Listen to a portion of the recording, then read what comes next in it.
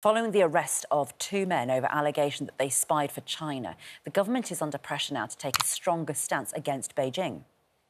And security services are concerned there are several other Chinese agents operating in Westminster. Joining us now is the Business Secretary, Kemi Badenoch. We'd like to ask you in a moment about that good news from BMW. But first of all, on China, you've been the Business Secretary over the past year. Obviously, you talk to your colleagues a lot about China. Have you discussed China policy and the government strategy with Tom Tugendhat or Alicia Cairns, the head of the Foreign Affairs Select Committee, or other Conservative members of the Conservative Research Group? Is there a risk that things that you've said to them have been passed to the Chinese over the last year? No, certainly not. There is no risk. And I think that whatever activities that took place would have been before Tom Tugendhat was Security Minister. But I do think it's important to emphasise that this group which they had, the China Research Group, was not a pro-China group. This was a China skeptic, in fact, you could say anti-China group.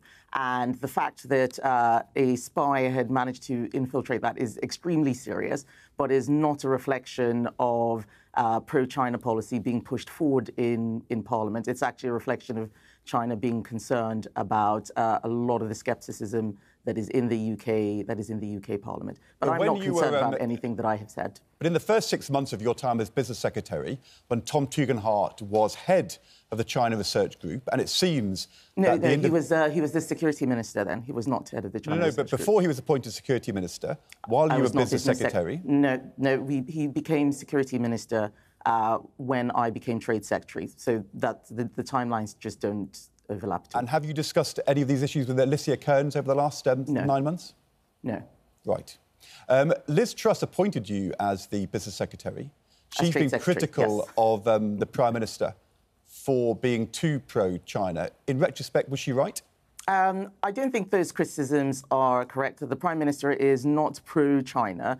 The Prime Minister is taking very, very pragmatic steps to ensure that our relationship with China is one that deals with the epoch-defining challenge which it creates, not just for us, but for all countries around the world.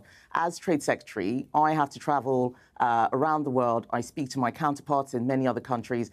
You listen to conversations we had at the trade conference, at the G20, or even at the WTO.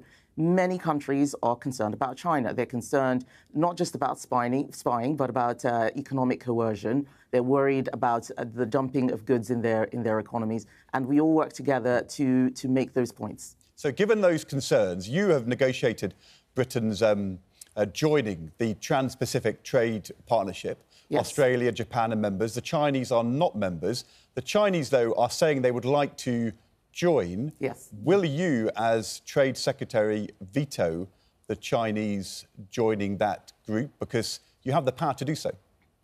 Yes, you're right. We do have the power to do so. But that's obviously not news that I would be making just this morning on breakfast television. It's a serious decision that would need to be taken with our Trans-Pacific Partnership allies. And we do have those conversations. There's not much more that I can say about that. But what I would say is... So if the Japanese and the Australians say they don't want to veto, you won't veto, or could you decide to do it in Britain's national interest?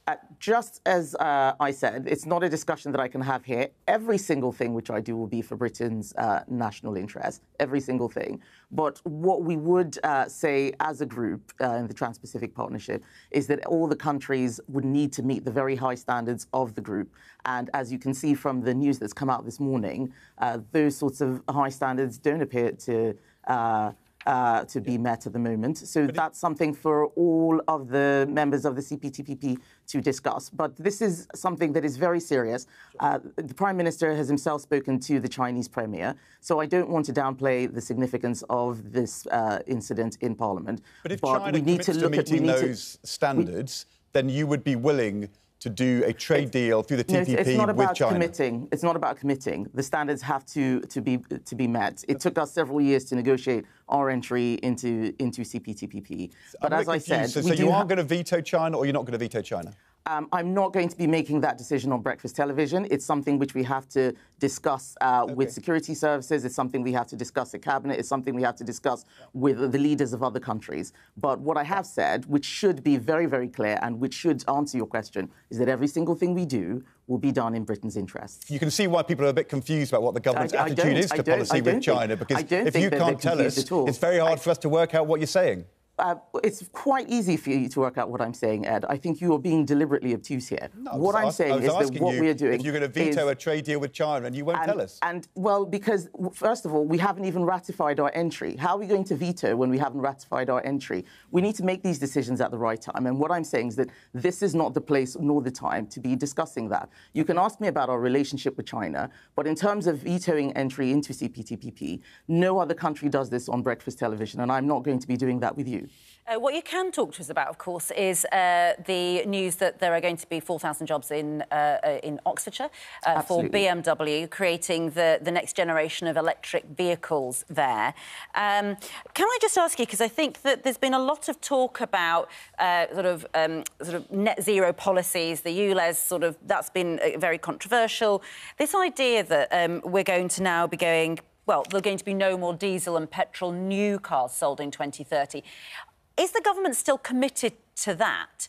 Because even the head of BMW said, actually, this government needs to rethink that policy. Toyota have said the same thing. The silent majority in the car industry don't think that electric vehicles are the way forward. So first of all, I would say no. That is absolutely not what they're saying, and that's certainly not what they're saying to me. But let me start off by actually talking about what I'm here to talk about this morning, which is the very good news about the auto investment from BMW in Oxfordshire. It is the latest in a series of significant investment in our auto industry, which is facing quite a lot of headwinds. We had a £4 billion investment a couple of months ago from Tata. Just last week, we had Stellantis investing in Ellesmere Port, millions of pounds. Same with Ford, and the same with Toyota and Nissan. So there's a lot of good news in the industry. What they do say is that they all want to get to net zero, but they want to have certainty about what the government's policy is in order to get them there.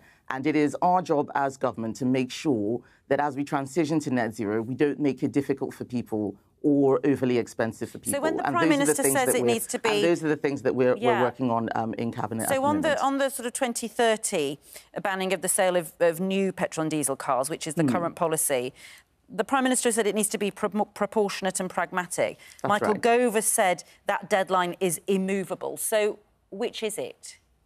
It's what the Prime Minister has said, that we do need to be pragmatic. We are having discussions with industry right at the moment, actively looking at what we can do to make sure that we help them along the way, that we don't make things difficult. Let me finish. We don't make things difficult for consumers, but that we can still hit the target for not just net zero, but also previous agreements that we have made, the Paris agreements, and hitting our carbon budget. Oh, well, so this is not a new thing. But as things change in the wider economy, if electricity costs become more expensive, as we've seen with Russia's war in Ukraine, we do have to think about what we do for consumers and for the auto industry to make sure it survives. It's good to be clear on that. Yeah, absolutely. That the 2030 deadline is something that is still up in the air and isn't actually immovable, as Michael Gove says. Interesting.